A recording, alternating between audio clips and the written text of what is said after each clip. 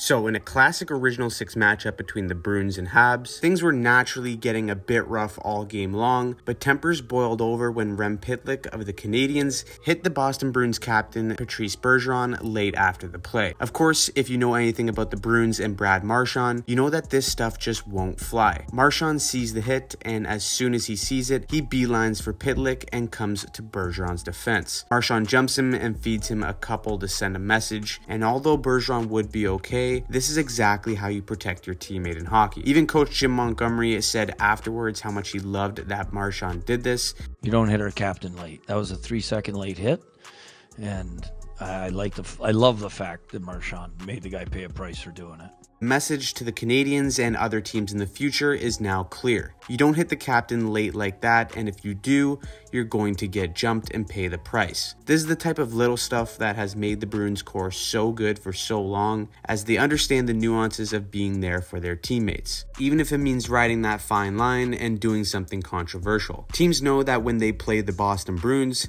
they better be prepared to go to war, especially if they're going to take runs at their star players. Not only does this bring the team closer, but if you play the Bruins, it also gives them a mental advantage. Teams know that if you're going to play dirty with the Bruins, you better be prepared to get it back 10 times worse, and that alone can intimidate some opposing teams and give the Bruins the advantage. Ultimately, the Bruins would end up beating the Montreal Canadiens 4-2, and the dominance on the season continues. So what do you think about Marchand doing this? I know he's usually public enemy #1 with his cheap shots, but I am a big fan of him sending a message like this. Let me know your opinion down below, and if you think that these types of altercations are essential to building a championship team. As always, if you like this video and want to see more just like it, click on any of the links right here.